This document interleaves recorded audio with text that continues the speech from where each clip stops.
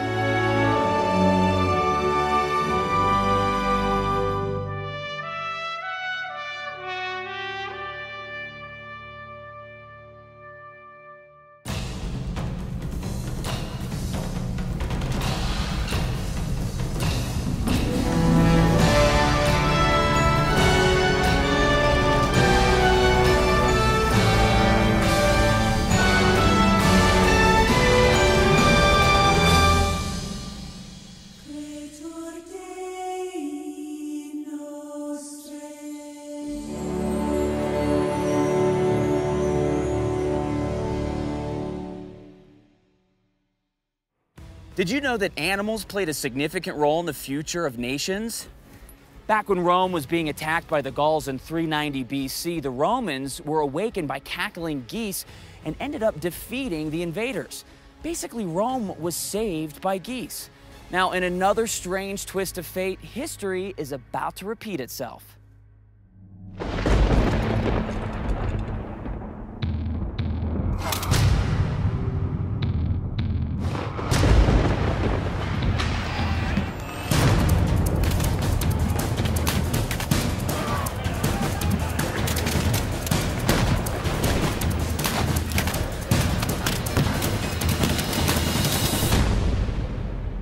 Summer 1780. General George Washington and his Continental Army have been waging a war of independence from British rule. He and his ragtag team of soldiers camp just outside of Philadelphia. They know the Redcoats are planning an imminent attack, but they are missing a critical piece of intelligence. They don't know when. Meanwhile, a local girl is gathering walnuts in a grove of trees when she stumbles upon a Continental soldier lying on the path, badly wounded. He's just uncovered the British plans. The Redcoats are preparing to attack with a huge army, and they're on the march now. They'll be on the path any moment. General Washington must be alerted, but the soldier is too wounded to continue on his horse. Handing the intelligence information to the young girl, he urges her to take it to General Washington. Hey, my horse, go, hurry.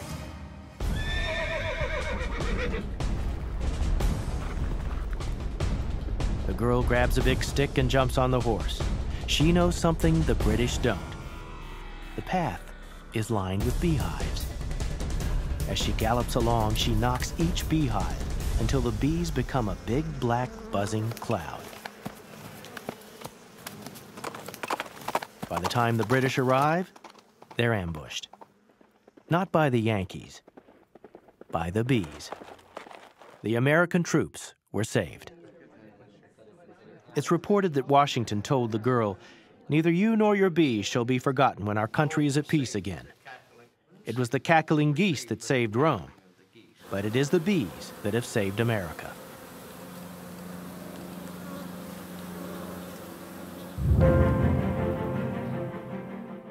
Wow, bees may not be saving America, but they're making life a little sweeter for all of us.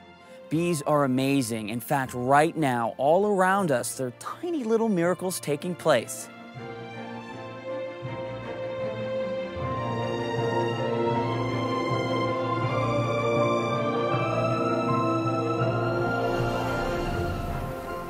You are now listening to the wings of a honeybee, flapping at 200 beats per second. This kind of wing power helps the bee clock speeds of up to 15 miles an hour. Part of a hub of activity that makes them the most productive insect on Earth. Here's an example. Consider what kind of work goes into making 1 pound of honey that ends up on your kitchen table. It takes 556 bees, flying a total of 55,000 miles, to gather nectar from an astounding 2 million flowers to make a single pound of honey. This production system includes male drone bees, who primarily mate, and female worker bees who create wax, honey, and do most of the other work. And a bee colony can be 20 to 60,000 bees. To keep this kingdom buzzing will require a queen, and a royal job she has. She will lay an impressive 175,000 to 200,000 eggs per year. And through one of the most sophisticated communication designs ever, she will constantly get information on the condition of the hive. Pheromones, or chemicals, are passed from bee to bee, and when the report reaches the queen, she will know every detail of the kingdom. She can then lay eggs that meet the current needs of the hive. Enter this kingdom and you will see more than just pure honey. You will see pure genius. For 2,000 years, mathematicians and architects have studied and marveled at the bee's engineering skill. First, take a look at their construction technique. Bees use a 6-sided polygon called the hexagon as the building block for their hives. This geometric shape provides the strongest structure possible to store honey, as well as creates the maximum amount of space with a minimum amount of material. As the bees fill it with honey, it is evenly distributed over 3 sides. A triangle or square wouldn't work nearly as well as the hexagon. This shape can hold the most volume and quantity of honey for the amount of wax they use. And the craftsmanship of each hexagon is truly amazing. Each angle has to be mathematically precise for the comb to fit together perfectly.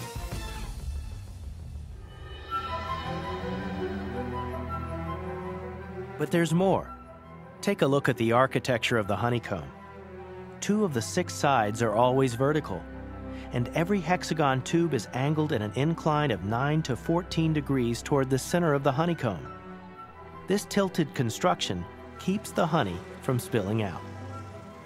Bees are remarkable architects and brilliant engineers. They build nothing by chance. Evolution theory teaches that nature experiments until it comes up with the most efficient design. But here's the problem. If one design didn't work, say it couldn't hold honey or the nursery design couldn't keep the bees alive, the bees wouldn't be able to survive even 1 generation, and the species would not have survived. If the bees had to evolve a perfect design, then you would expect to have fossilized examples of early bees constructing various honeycombs that failed. But they simply don't exist. And where do they get this knowledge? All bees must have this skill from birth for the hive to function properly. Without it, they'd be doomed. Instead, bees have this God-given ability from the beginning.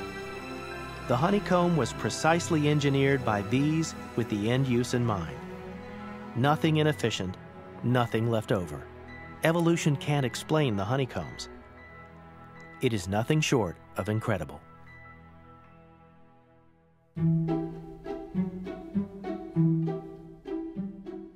So bees are architects and engineers, but there's more. Scientists have recently discovered that bees have some pretty sweet dance moves of their own. I'm serious. It's not just for entertainment, it's how they talk to each other.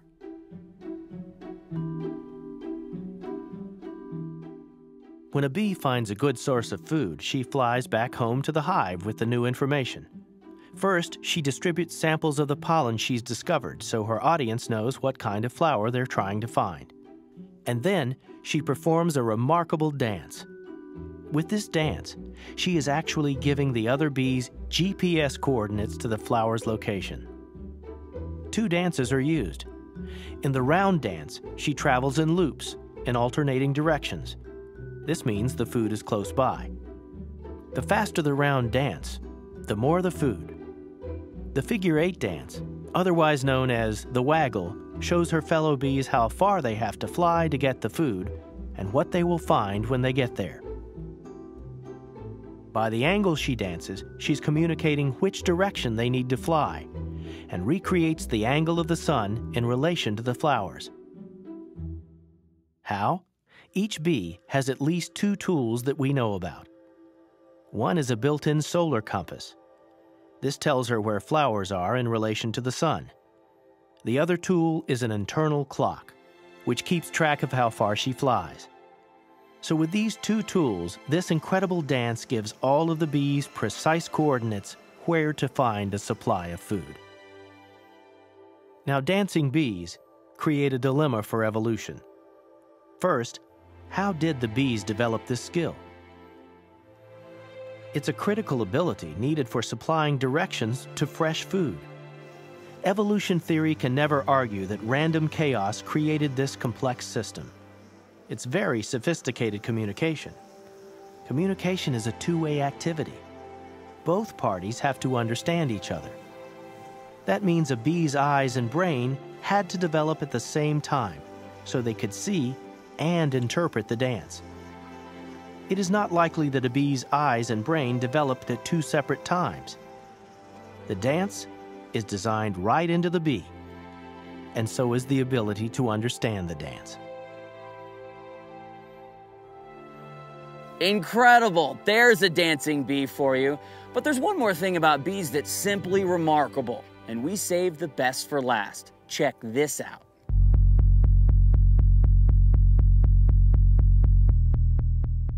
In a research study, scientists at Royal Holloway, University of London, found what could be one of the most amazing discoveries ever about bees. Bees are incredible, unimaginable mathematicians. It all started with something called the traveling salesman problem. Imagine this. You're a traveling salesman and you want to visit every house in this neighborhood. Your job is to find the best route possible to all of these houses in the shortest amount of time. Sounds easy. It's not. There are hundreds of combinations, but only one is the shortest route. Now imagine you're a bee. You've entered a field of millions of flowers. Your job is to find the most efficient route to visit all of the flowers in the shortest amount of time. And oh, your brain is only the size of a seed of grass. The mathematical calculations here are so difficult, it takes supercomputers days to do them. In the study, bees were shown to have figured out this enormous math problem. And they do it every day, and correctly every time. For the bee, math class is always in session, and scientists continue to wonder how this tiny insect can solve such huge complex problems without a computer. Scientists concluded in their study that bees remarkably have effectively solved the traveling salesman problem.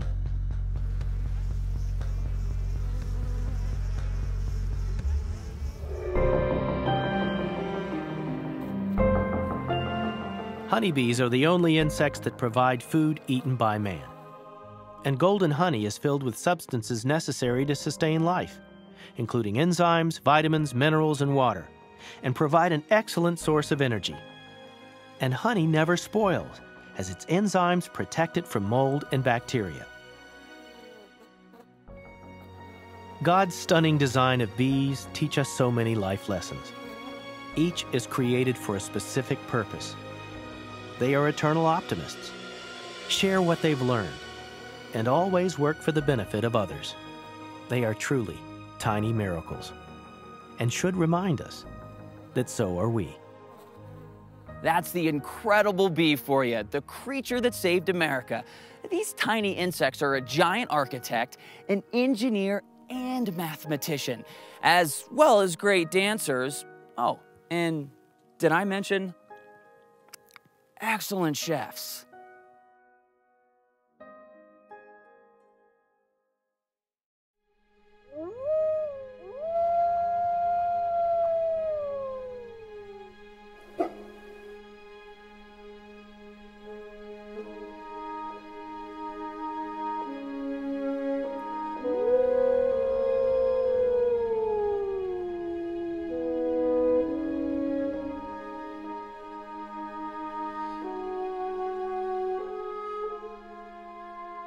Our next animal has been misunderstood and feared for years.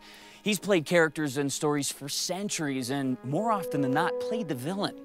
Few creatures evoked as much imagination, myth, and folklore than the legendary wolf.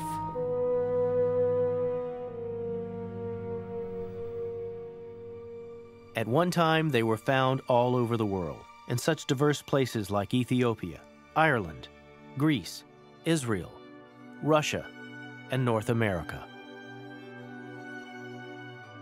With remarkable intelligence and the ability to operate in packs, wolves are one of nature's top hunters and have no natural predators or enemies, except one: humans. And man's war against wolves over the years has been systematic and relentless. In around 800, French King Charlemagne founded a special wolf hunting force, which remained active until the last French wolf was killed in 1927. In 1500, England killed its last wolf. In 1600, Ireland was called Wolfland because it was so populated with wolves, but by 1770, Ireland's last wolf was killed, and in 1772, the same for Denmark. When Europeans arrived in North America, wolves became the most widely hunted animal in American history and were nearly extinct by the beginning of the 20th century. But North American wolves are making a comeback, and so is a better understanding of their amazing God-created design.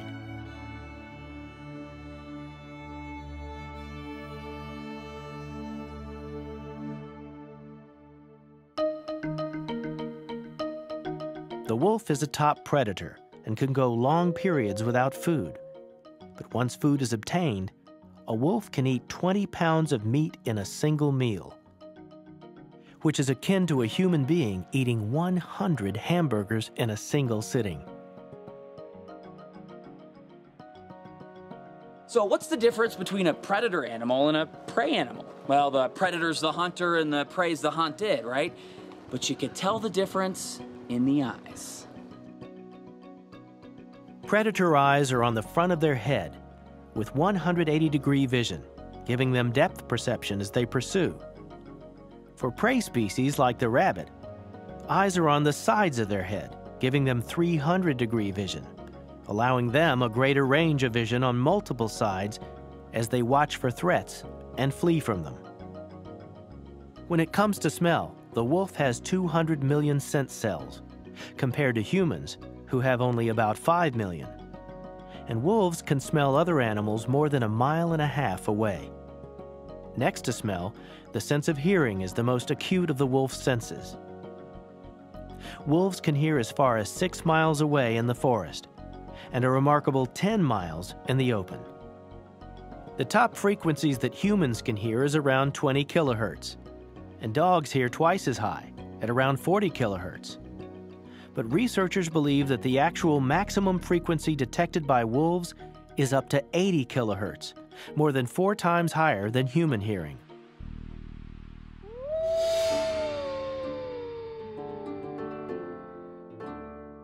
With a rather thin chest and powerful back and leg muscles, wolves were built for long-distance running and can move over 125 miles in a single day, aided with a remarkable foot design. Wolves have 5 toes in the front and 4 toes in the back. Its paws are extra wide and are slightly webbed, making sure deep snow hampers them less than their prey. This feature also aids them as they swim, and wolves had been known to swim as far as 8 miles. Wolf legs are longer than those of dogs, and wolves walk and run on their toes, a spring design that helps them run faster, up to 35 miles per hour, and assists them to stop and turn quickly. This helps prevent their paw pads, which act like shock absorbers, from wearing down.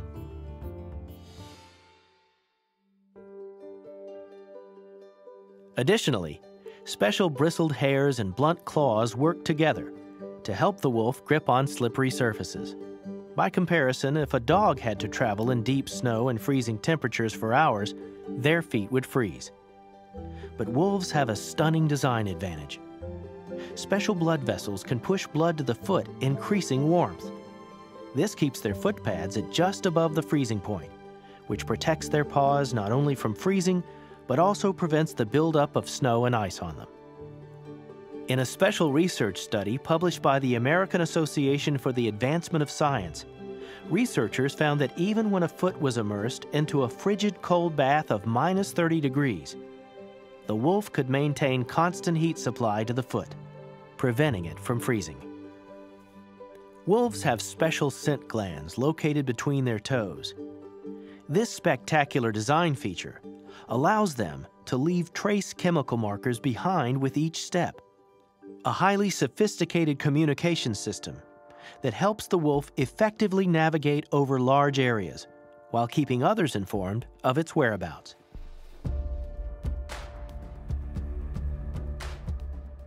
In an article published in the Journal of Science in November 2002, scientists confirmed that all dogs, from the tiny Chihuahua to the Labrador, descended from wolves. The researchers stated, "The origin of the domestic dog from wolves has been established. We examined the mitochondrial DNA sequence variation among 654 domestic dogs, representing all major dog populations worldwide, suggesting a common origin from a single gene pool for all dog populations. Dog breeders, using artificial selection, choose desirable traits and breed them forward, selecting for dog color, size, and temperament, and over time are able to come up with various breeds. For example, if they desire the color brown, the breeders don't breed forward any of the black and white colored dogs. The breeder intentionally uses animals that have particular traits like leg length, coat thickness, and so on and so forth, and continues the process until a new breed is formed.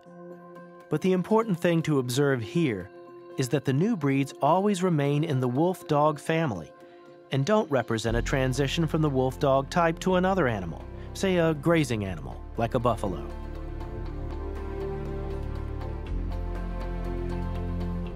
Evolutionists argue that the artificial selection that was used by dog breeders is replaced by unintelligent natural selection, and that by applying the magic of millions of years, virtually anything can be created. They say that animals can move from one species into entirely new ones. Fish grew legs, and later inexplicably became frogs, then amphibians became princes, and then people. This tree of life idea means that life began as a single cell and then branched out, radically changing form from one type of animal and blending into another more complicated type. But to do this, DNA and the instructions written on it would have to be added to create these new species. There is no scientific or fossil evidence to support this fantasy. No transitional forms between major groups have ever been found, and surely if they ever existed, there would be millions or billions remaining in the fossil record. So, which approach is scientific? One is clear, obvious, and observable. The other is an empty theory. It's important to note that just because an idea is advanced by a scientist doesn't make it science. God's creation tells us another story. Fish are fish, birds are birds, and mammals are mammals, and all are created and designed with beauty and purpose, for now and for eternity.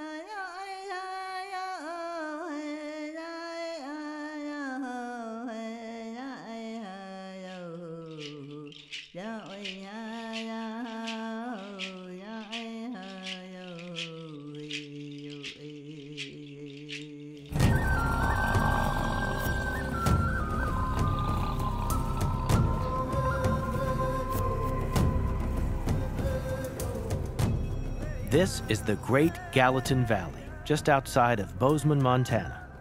Native Americans who lived here called this the Valley of Flowers, and a unique moment has brought together a rare gathering of the tribes.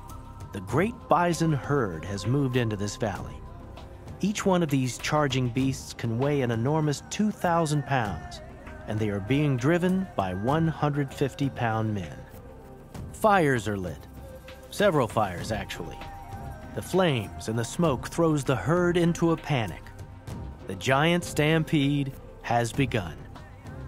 Highly skilled Native American runners, young men specially trained for speed and endurance, put themselves in extreme danger. This tradition goes back some 2,000 years, long before horses were introduced to North America by the Spaniards. And that's why these warriors are on foot. Covered in animal skins, the runners herd these animals along a certain path. The speed grows, the ground trembles. The sound of hundreds of hooves is almost deafening. The giant stampede thunders up this gradual incline. But a surprise awaits them. Suddenly, without warning, the ground below them is nothing but air. They plunge over a precipice, 120 feet down, to their death. And hundreds of animals become food and livelihood for thousands of natives.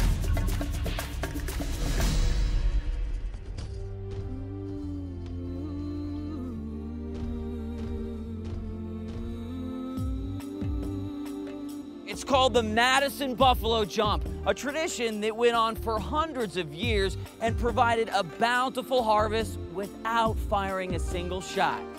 No other animal has had a greater impact on America's landscape and history than our next incredible creature, the North American bison.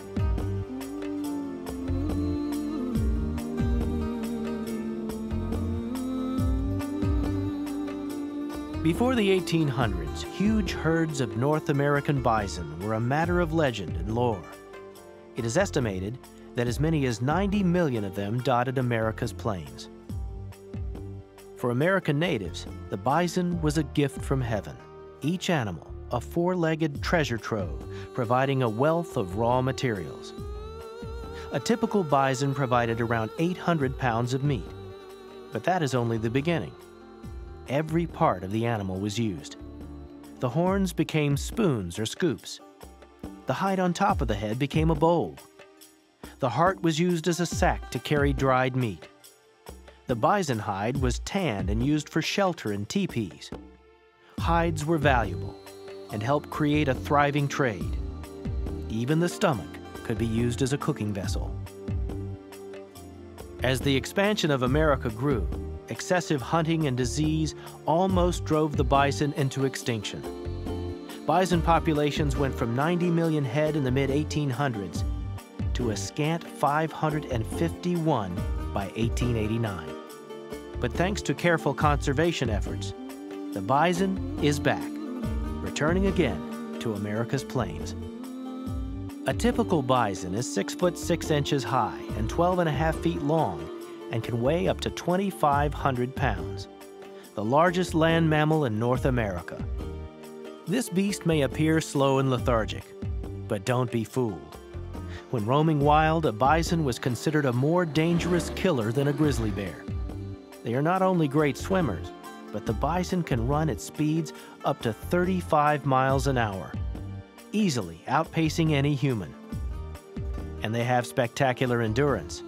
One bison on the run has remarkable stamina and can outdistance 3 fresh horses. Let me get something straight right off the bat. It's not called buffalo. Yeah, we've got words like buffalo jump, we've got names like Buffalo Bill, and we got food that we eat called buffalo wings, not to mention living in cities like Buffalo, New York. But we're wrong. The real term is bison, and bison is essentially the cousin of the buffalo. Now, the real buffalo are from Asia and Africa. And you might be asking, what's the difference? Well, buffalo have larger horns, bison have littler ones.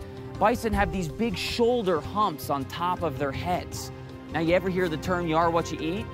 What bison eat, you could tell a lot about this amazing animal.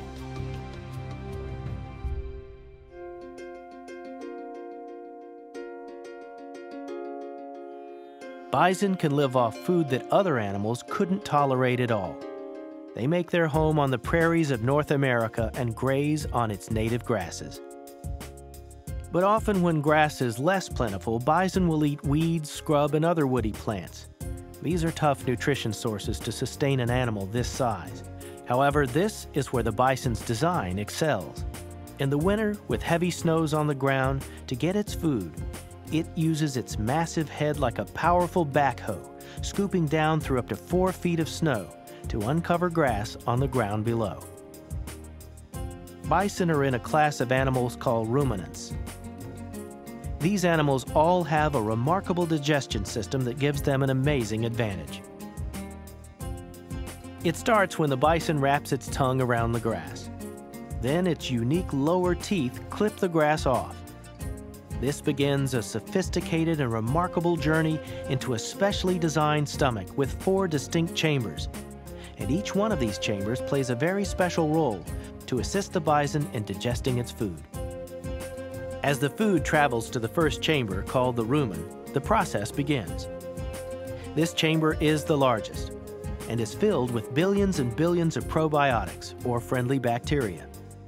And these go to work to start the digestion process and break down the food. Next, the food moves to stomach number 2, the reticulum. Stomach juices and additional bacteria now go to work, breaking down the food and forming it into a semi-digested clump, known as a cud. After a bison grazes, the animal spends time resting, while specially designed muscles push the cud back into its mouth, where it is chewed and crushed. After chewing 50 or 60 times, the bison now re-swallows the food, and like a sophisticated conveyor belt, the food now moves to stomach number 3, the omasum, which is lined with many folds. These folds act like a grinder to the feed. Stomach number 4 and last of the compartments, the abomasum. Here, the food is further broken down with hydrochloric acid, protozoa, bacteria, and other digestive enzymes. Now, finally, the animal can absorb nutrients. This amazing process extracts every last bit of nutritional protein and minerals from these primitive plant sources, providing strength to sustain the giant bison.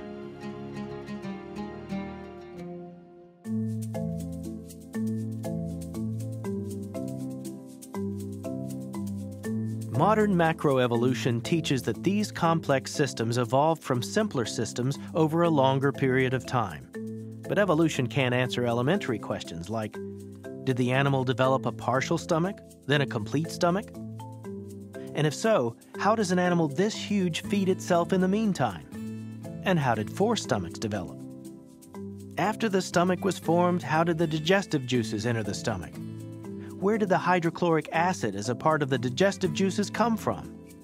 What about its kidney and bladder? If the bison could not eat, it would go extinct, and therefore could not have evolved further. Without this system fully functional and intact, the bison simply could not survive.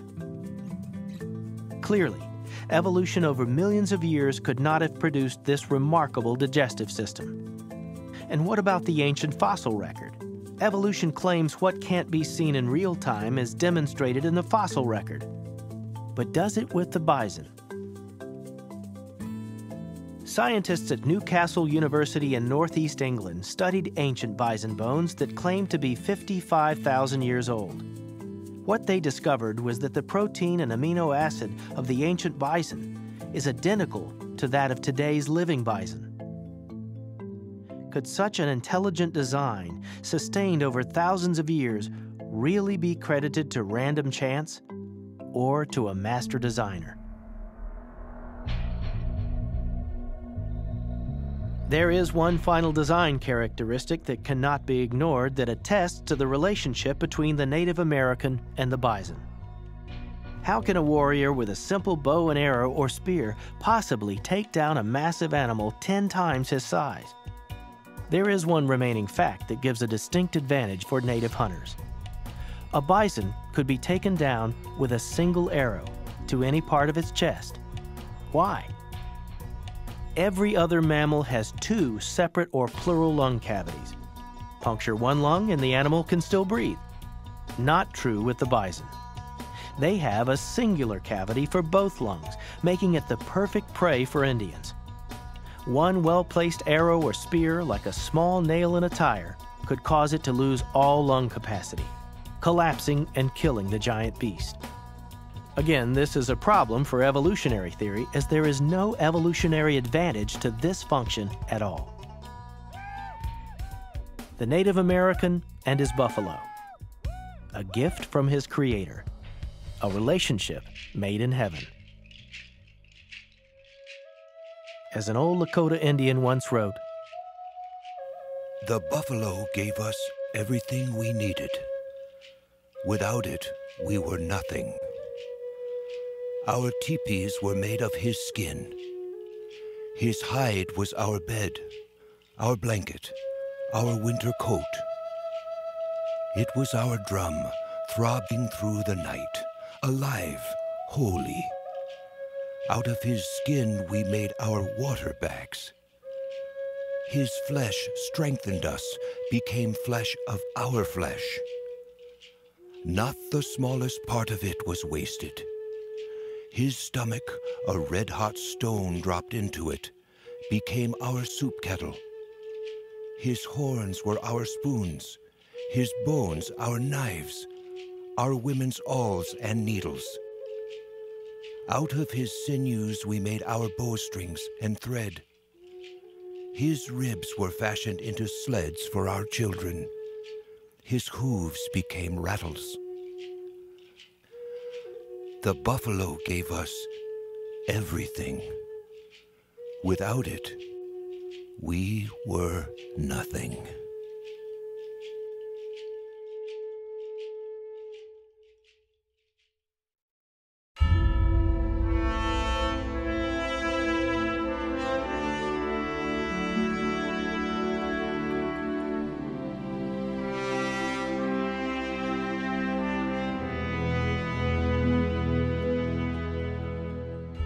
Texas, 1856. The United States Army is in the thick of the Mexican and Indian War. It's tough and getting worse. The terrain is dry and rugged. The desert region blistering hot. Water is scarce. Troops are losing strength. Even as late as the 1850s, there were still maps that the interior of North America was just called the Great American Desert. In fact, anything west of the Mississippi was classified as desert. Horses and mules can only go so far. Weakened and depleted by the ferocious climate, soldiers and animals are in a losing battle with the elements. Now, they're even more vulnerable to Indian attacks. The years leading up to the Civil War, the government had seen how difficult it was to supply the troops out on the western frontier. Men, horses, mules literally were dying because of lack of water. The Secretary of War, Jefferson Davis, knows the Army needs a solution, and needs it fast. He searches for a mode of transportation that takes little fuel, can survive the desert heat, and can handle several hundred pounds of gear. He turns to an amazing engineering marvel, the camel. Davis gets the okay from Congress for $30,000 for a quick trip to the Middle East. And here in Camp Verde, Texas, the Texas Camel Corps was born. It really didn't take long for the government to realize what a great deal the camels had been.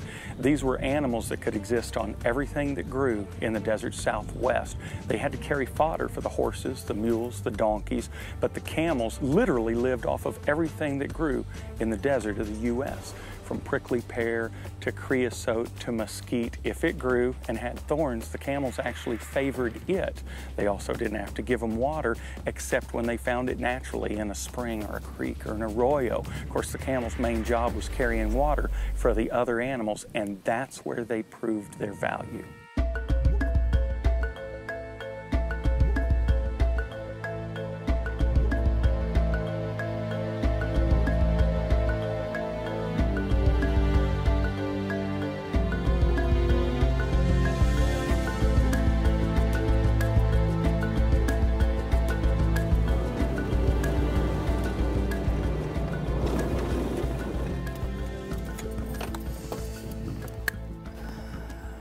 This next incredible creature is a remarkable cross-country 4x4. Sure, I could head across this wasteland in this trusty steed, but this animal is designed for this terrain. Meet the camel. There are two types of camels. The single-humped dromedary camel comes from the Arabian Peninsula, and the Bactrian camel with two humps is originally from Asia. Both have been highly engineered for the roughest terrain in the world. Out here, temperatures can soar to over 120 degrees, and fierce sandstorms can strike at any time. Out here, being tough isn't a matter of bravado. It's a matter of life and death.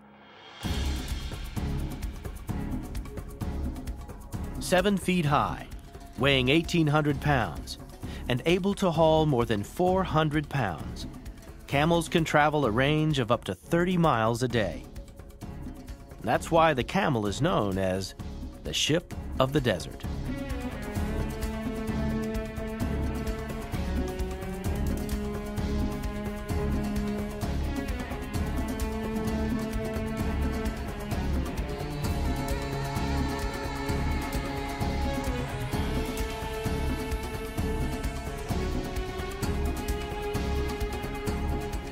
Extreme heat, sandstorms, no water. Most mammals would die under these conditions, not the camel.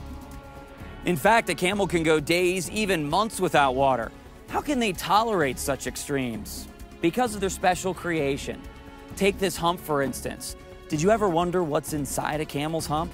Water, an air conditioner, a spare lunchbox. It's actually closer to a spare lunchbox.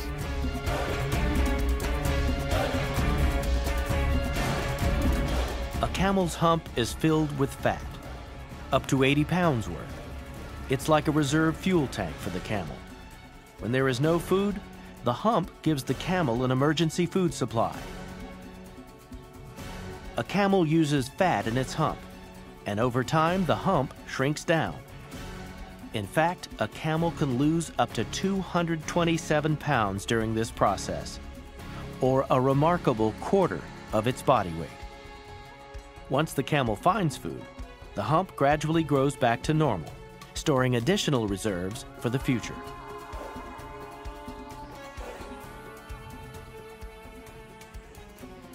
Camels have been known to drink up to 27 gallons of water in just 10 minutes, and up to 44 gallons in a single day. The camel is remarkably efficient when it comes to absorbing water. In fact, scientists have observed that a camel can drink 20 gallons of water at one time, and in just 10 minutes, the camel's stomach is completely empty. The water first travels to the stomach, where blood vessels quickly absorb it and carry it to millions of microscopic cells to hydrate the camel.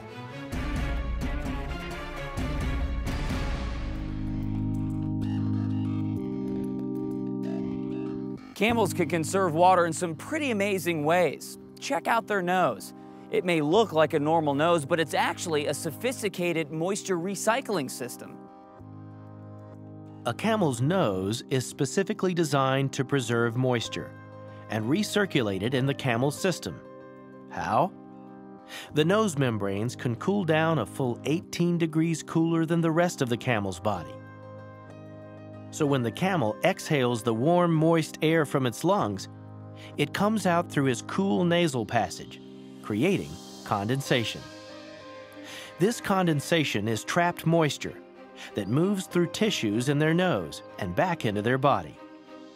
Capturing this precious moisture is an amazing and efficient recycling system to keep the camel hydrated.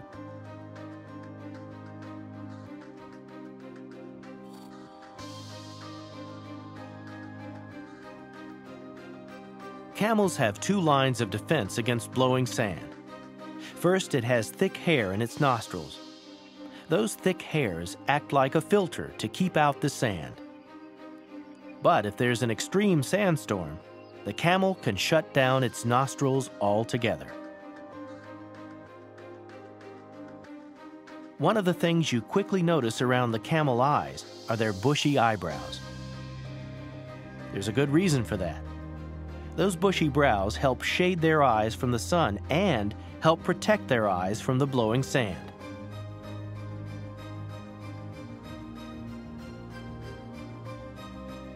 The camel has 3 eyelids. 2 of them have eyelashes that prevent sand from entering the eyes. But the 3rd eyelid acts something like a windshield wiper on its eyes. The eyelid is very thin, so the camel can continue to see through it. When a sandstorm kicks up, the camel can close that 3rd eyelid and just keep on walking.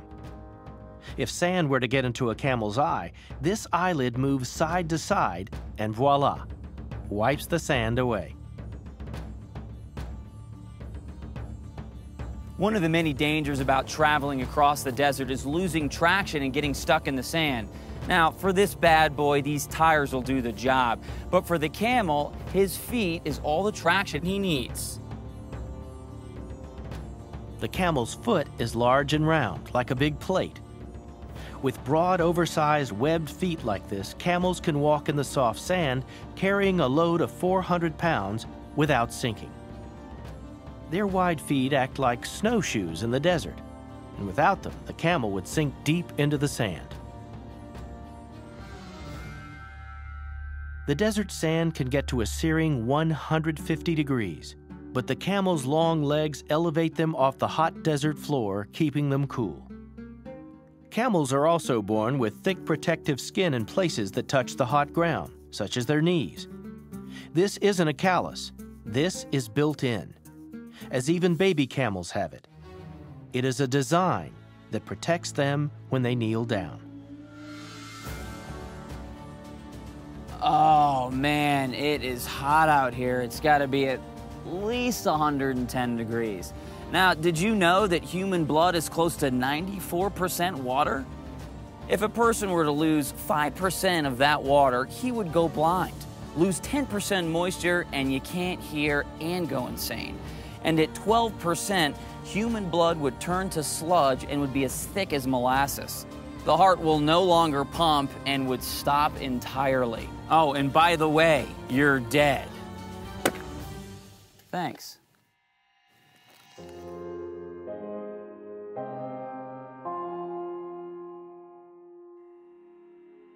Scientists have discovered that the camel can lose an amazing 40% of its weight through loss of water and stay healthy.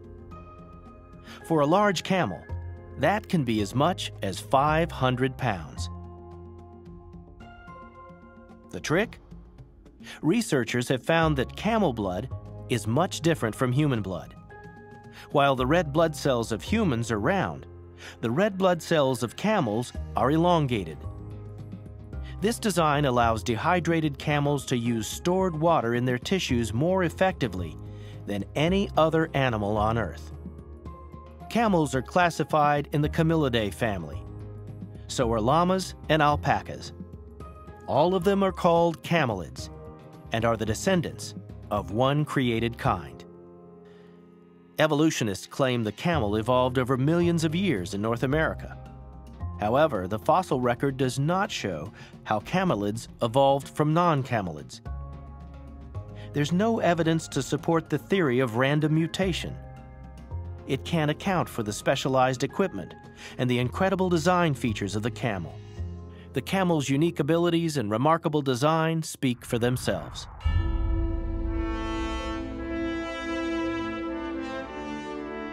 And what became of the Texas Camel Corps? By 1860, the nation's attention was on conflicts that would eventually erupt into the Civil War. The camel was all but forgotten. Camels were sold for $31 each to zoos, circuses, and mining companies. The U.S. Camel Corps had come to an end. They did with the camels here in North America what cultures, Bedouin, Berber, Tuareg, Kazakh, Mongol, have done with camels for millennia. And I'm glad that we had that, if for a brief time on our continent. What great, colorful history. I told you, camels are one tough 4x4. With their ability to use stored water, humps that help it go long periods without eating, feet that keep it from sinking in the sand, transparent eyelids, and eyelashes that protect its eyes from sandstorms, a nose that can close, and elongated blood cells that allow it to safely dehydrate. It's pretty obvious to me that camels are designed to be in the desert. And despite being a little funny looking, I'd say they're one incredible creature.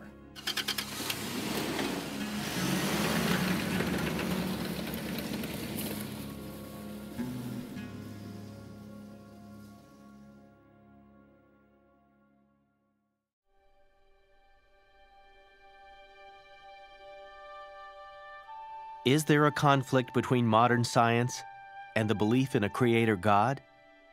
With the rise of modern atheism, believers in God are written off as prejudiced and underinformed. Some even argue that science has won the war and buried the idea of God. At the heart of science lies the conviction that the universe is orderly. Without this idea, science could not be possible.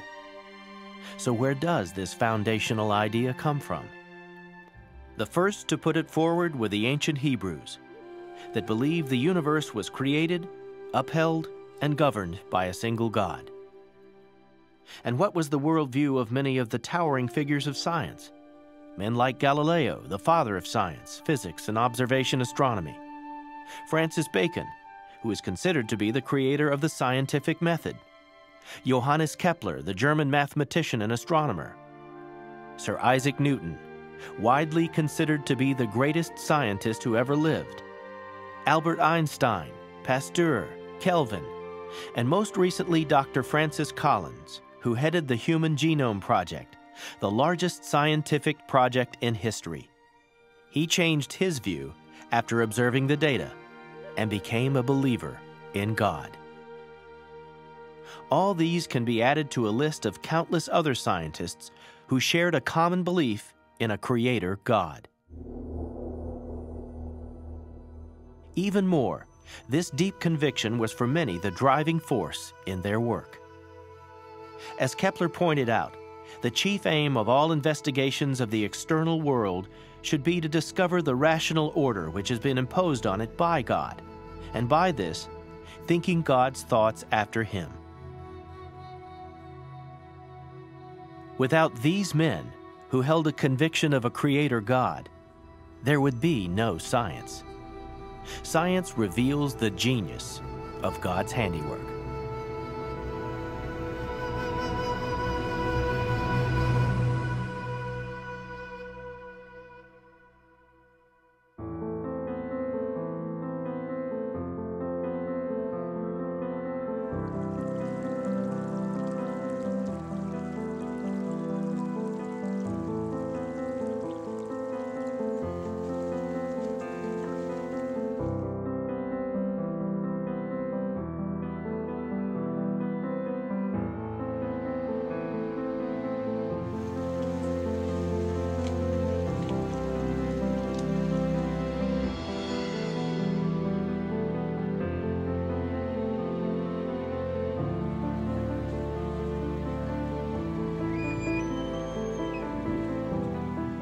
This is God's country.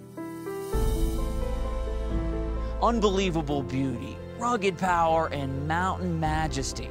Now, not only does it describe this country, but the animal that calls this place home. You hear that?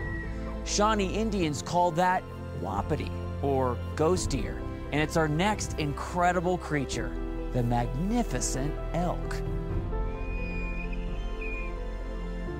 Elk are the second largest antlered big game animal in North America, next to the moose, and they are thriving in the mountains near Gunnison, Colorado. With a background in biology, Scott Rennick is one of the area's most knowledgeable elk experts. His sprawling ranch borders the famous West Elk Wilderness, and he has spent his life working with animals. His ranch puts him right in the middle of his life's passion, connecting with the creation that surrounds him. He has joined friends in hunting camp, where their love of elk has become the focus of the week.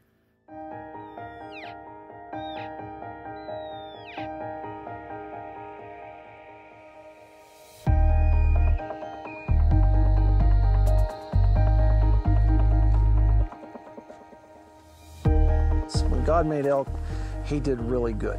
And for most of the year, for 9-10 months out of the year, our function is elk preservation. And it's to see to the best that we can the stewardship of those animals on this ground. With his massive antlers and his iconic look, he is a sight to behold. He is clearly at home in these rugged mountains. The male elk is called a bull. An exceptional bull can weigh as much as 1,200 pounds. A statuesque king of the Colorado mountains. It is now fall, and this time of year he is forming a new herd, and his antlers tell a story.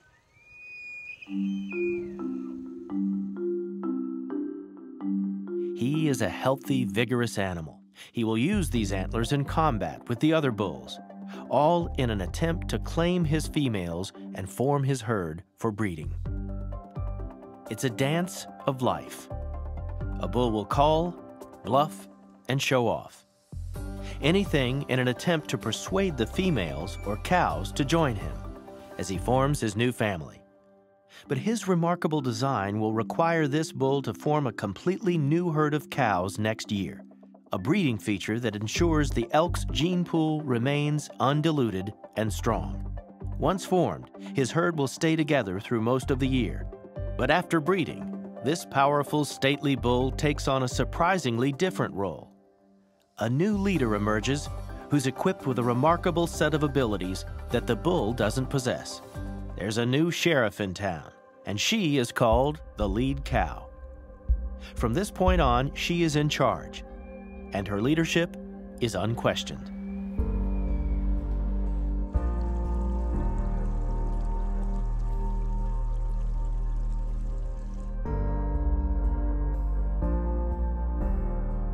She takes lead over the herd, and the entire herd, and we can be talking about up to 1,000 animals, will follow her lead, step for step through her escapers. Where's the bull during all this time? How come he's not in the lead with her? He's in the back of the herd, and he will be the one back there making sure that all the calves and all the babies and all the yearlings get over the fence before he comes on, and I find that absolutely fascinating. While elk only need about 50% of the food that a domestic cow uses, herds will travel considerable distances, led by the lead cow, in a search of food. Elk are migratory animals, and traveling gives them diverse grasses and nutrients. How far they may travel is determined by the time of the year, weather, and food sources available. This migration is vital for their survival. A spectacular design that keeps the herd healthy and strong. And who is the only one with the special knowledge or built-in GPS to locate this food? The lead cow.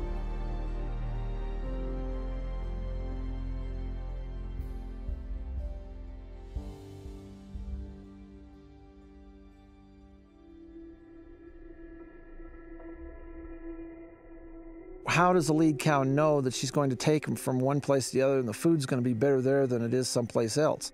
Once a lead cow becomes the lead cow and knows just exactly where to lead that herd, and it is very specific, that's where everybody goes, and there is no deviation from that route till they get to where that lead cow goes. even under cases of predation, even in a situation where the hunters will come in and disturb the movement of those cows during a given hunting season, that cow will still lead them right through that to the point where she knows the best food, the most calorically efficient food is. It's a neat deal.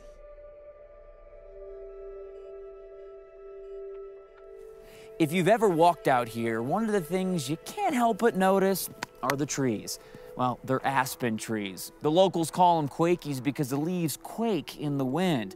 Now, elk love aspen as well. In fact, they chew the bark off the trees, and you can see signs of that right here.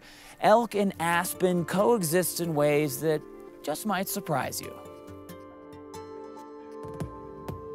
Aspen has a lot of carbohydrate and a lot of oil in it. Carbohydrate being sugar, basically. Those things they can take through that ruminant system, and they can turn it into products for their body. An elk will take and browse through a forest and only take a certain percentage of the bark off of a quakey so that they don't wind up destroying the tree. And they don't take the whole bark off, they only take the external bark, the outer layers, so it doesn't kill the tree. And they have a remarkable sense of how to keep a forest healthy by doing that, because they will only take it off of trees that have a certain maturity. They'll only take it off of trees that haven't been browsed on a lot before, and they never take more than about 10 to 15% of the bark off around the tree. And it's a great system.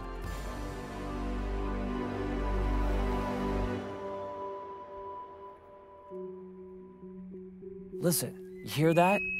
That's a bull elk, and he's got something to say. Like human voices, each elk has a unique voice.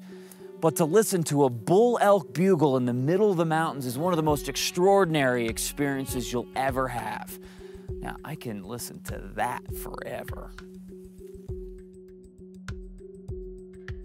Elk are created with some amazing features that give them an incredible advantage in this rugged country.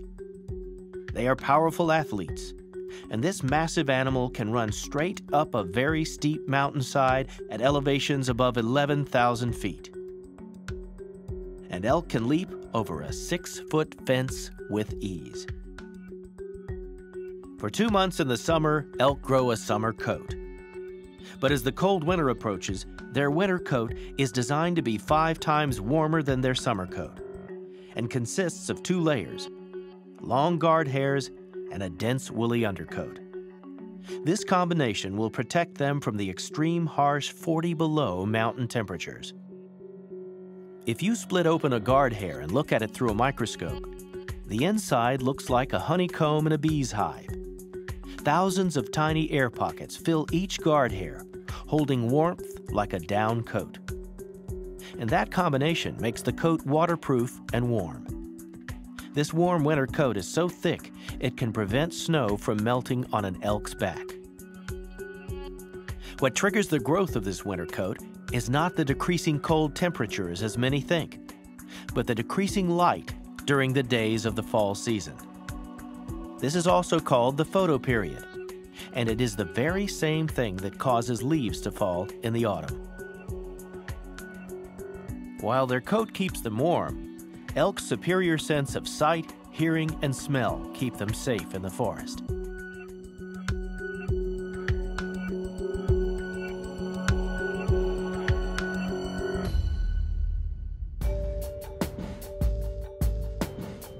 Cow-type animal, like an elk or a deer, see in a marvelous pattern around them. I believe it's 260 degrees around themselves, but they have no binocular vision, which means they have no depth perception. Their eyes are extremely well adapted to detecting motion, but they can't really distinguish the immediate differences in shapes. A man can sit at the base of that tree, and if he doesn't move and the elk can't smell him, the elk will walk right by. I've had them within 9 or 10 paces of me, and they'll just walk right by and not even know you're there. But if you flicker so much as a fingernail, they will just fly off because they've seen the motion. They know that's not a natural motion for that spot. They put 2 and 2 together and they're gone, and they'll take the whole herd with them if they're in a herd situation. They can smell things from what we would consider really long distances. Their hearing is extremely acute. They can pick up differences in noises.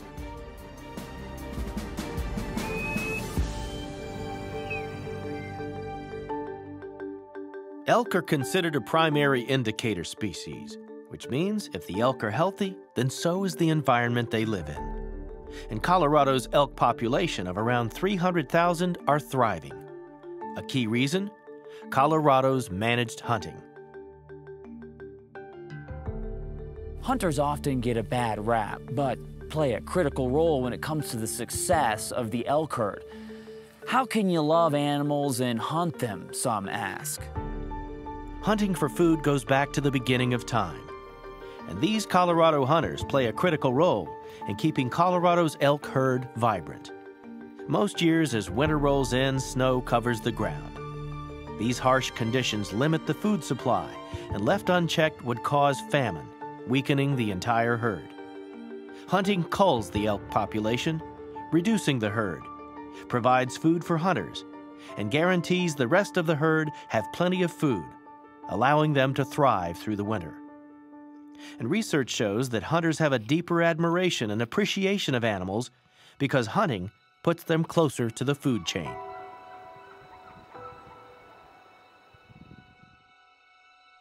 Scott and his friends are ethical hunters and live by a strict code that honors God's creation and the food He provides. The first thing we do is we pray over that animal because we feel that we have been given something and we need to show the respect and the love and the admiration that we not only have for that animal but for the Creator who made it and made us and it a part of the system. And so the prayers are heartfelt. I've seen it change people's lives like nothing I've ever seen before. I've been to church a lot, not as much through my whole life as many people, but I have seen that act change people's lives. There's times in life you just have to have faith. I never thought that I would be in this position to have this opportunity. I've been given this opportunity. We're doing the best we can with it. It's a soul-searching, incredible experience every single day to wake up here and to be able to be a part of this environment. The magnificent Rocky Mountain elk continue as a living testament in these mountains, a testament for the generations to come of the unbelievable beauty, power, and majesty of their Creator.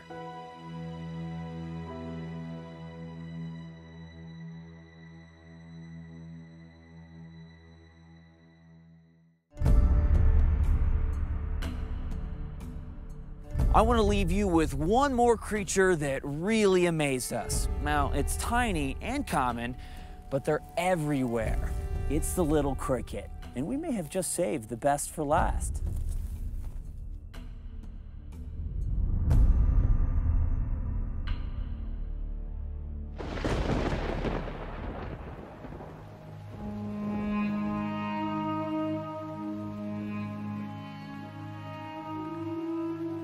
In the book of Revelation, the Apostle John pens a description of an amazing scene. It seems to take place after Jesus Christ's crucifixion and resurrection into heaven. It reads, "Then I heard every creature in heaven and on earth, and under the earth, and on the sea, and all that is in them, saying, To him who sits on the throne and to the Lamb, be praise and honor and glory and power, forever and ever." This incredible scene of a vast array of creatures, large and small, singing praise to God, was the inspiration for Handel's Hallelujah Chorus. And it is said that this scene so gripped Handel that he never looked at life on this earth the same way again.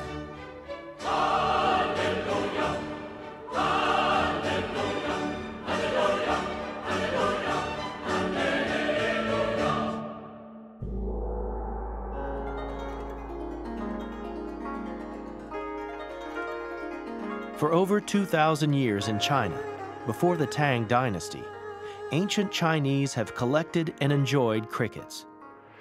In one recorded account, dated back to 742 AD, it was written, "Whenever the autumn arrives, the ladies of the palace catch crickets and keep them in small golden cages, which were placed near their pillows, so as to hear their songs during the night."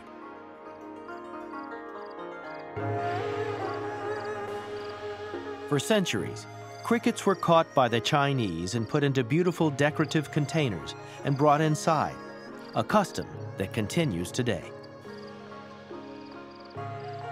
In the spring, the insect's song told them when to plant, and in October, its song encouraged the ladies to expedite their weaving efforts of warm clothes for the coming winter.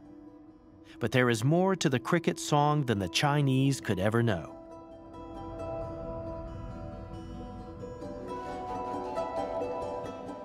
Recently, a recording engineer on a starry night recorded crickets in his backyard, and this is the sound he captured. Crickets have a short lifespan of only about a year, and they chirp using very high frequencies. Many of these so high that as humans, we can't really hear them all. So the engineer tried an experiment. What would happen if the cricket's fast-paced life was slowed down to match the lifespan of a human, and its chirps and song frequencies lowered to a level that we as humans could all hear better? Well, what he uncovered was remarkable, and we are glad to bring it to you. You will hear two audio tracks. The first is the recording of the normal cricket singing into the night.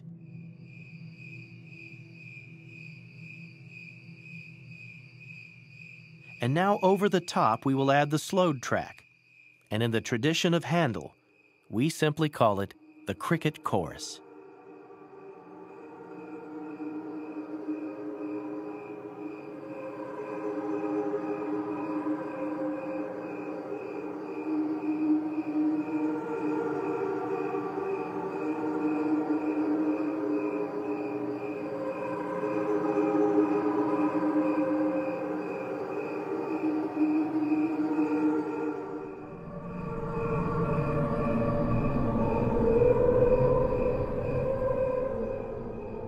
What lies behind the universe is no abstract.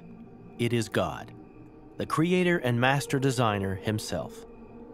God has left creation as a beautiful song, a call to each human heart to leave the rebellion and be reconciled to him through his Son, Jesus Christ, who offers the gift of forgiveness and a way back to God. Only then can the unique melody of your life join the chorus of creation in giving honor to him. The book of Genesis starts off with a simple truth. In the beginning, God created the heavens and the earth. Each of these animals that we looked at today shows beauty, order, and purpose, a reflection of the Creator who made them. So, what does this mean for you and me? We too are an incredible creation. God has created each of us for great purpose, and when we realize that, we bring honor to Him. I'm Brian Corsetti, and I'll see you next time.